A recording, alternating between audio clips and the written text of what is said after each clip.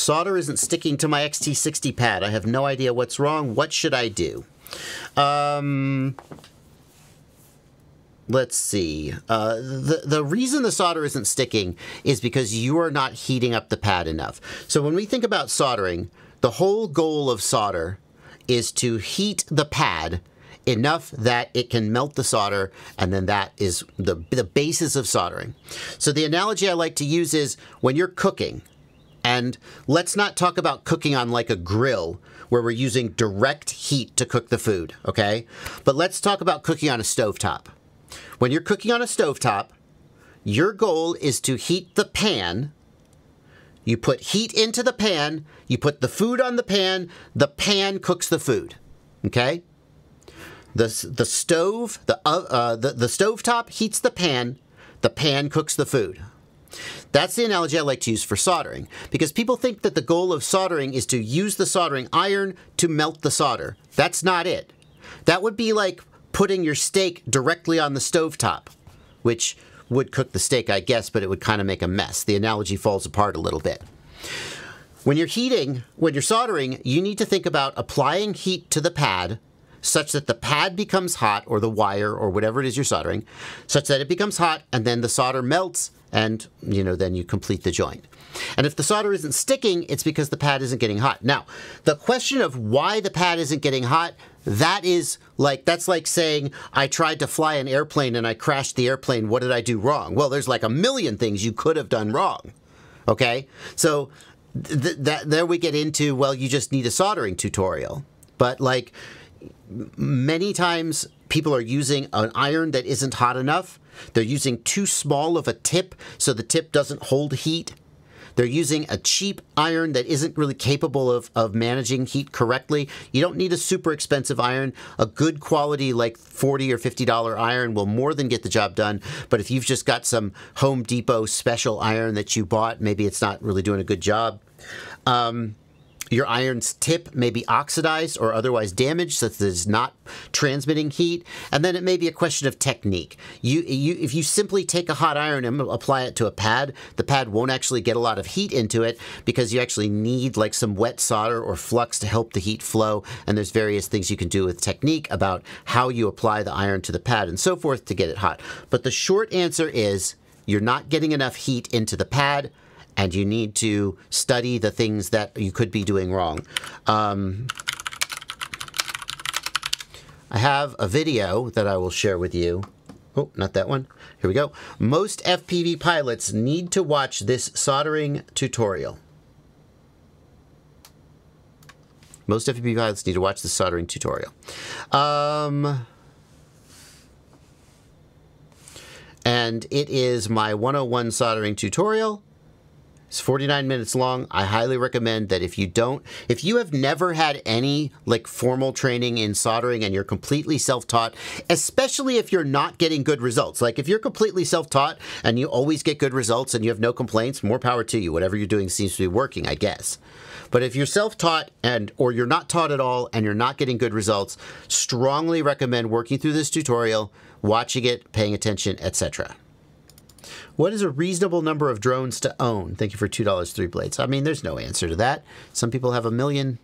Some people have as many as you can regularly fly. That's what I would say. I personally don't like the idea of sort of collecting drones for the sake of collecting them. I want to see them out there getting flown and crashed and used. Like if you're like Jay Leno and you like to collect cars and you turn it into a museum, okay, I guess I could see that. But if you just hoard drones or cars or guitars or whatever, and you just put them on the shelf and never play them, and like it just seems like a real waste to me.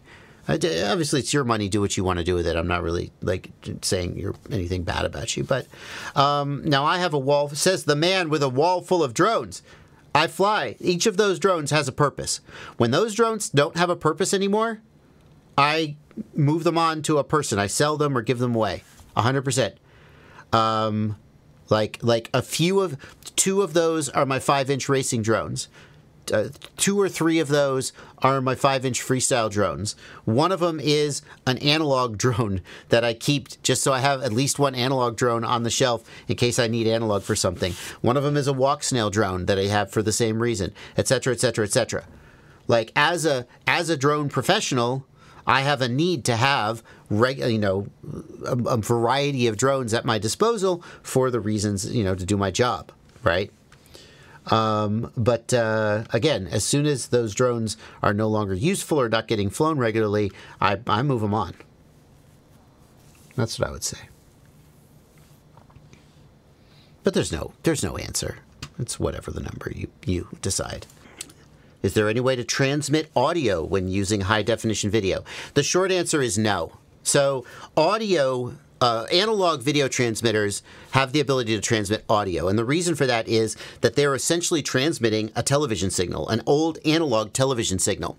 And television has the capability to transmit an audio sideband. In fact, it can transmit stereo audio. And so most video transmitters don't transmit any audio, but some of them do. They have a microphone input, or some of them have a built-in microphone, and they'll just transmit that audio to your goggles, and then your goggles can output that over the headphone port. The HD video transmitters don't do that. None of them transmit audio, and there is no realistic way to get them to do it. The original DJI Air unit had a microphone on it, the big one, not the Vista. It had a microphone on it, and there was, if you rooted it and you installed WTFOS, there was the beginnings of a hack that would allow it to transmit audio back to the goggles. And I don't know if that ever was fully realized, or it doesn't really matter because nobody flies the original Air unit anymore anyway. Well, hardly anybody, I would say. And so essentially the answer is no. And you might be thinking, well, what if I could just add some kind of other transmitter? Well, I mean, theoretically, you could add an analog video transmitter to your drone, hook it up with a microphone, and then transmit that signal back to what? To an analog receiver module on your goggles that then outputs just audio? That's pretty cumbersome. Not many people are going to do that. And on top of that, having the two transmitters on your drone at the same time is going to screw things up. They're both going to be transmitting 5.8 gigahertz. They're both going to be high powered. They're going to interfere with each other. Unless you have a fairly big aircraft where you can get some separation between them, that's going to not work really well. So the answer, practically speaking, is no. Has Walksnail caught up to the V2 goggles in the Vista? Seriously considering getting it. The V2 goggles in the Vista? Sure, I'll give Walksnail that. Still not as good as the O3. Just gut check. Obviously, I don't have a rigorous long-range test to compare. There are differences in the way that they perform. Walksnail, I think, tends to be a little more stable with the bit rate, whereas DJI tends to waver around more. So, it's not an apples-to-apples comparison. But overall, I'd say the usable range of Walksnail is similar to the V2 and the Vista, not as good as the O3.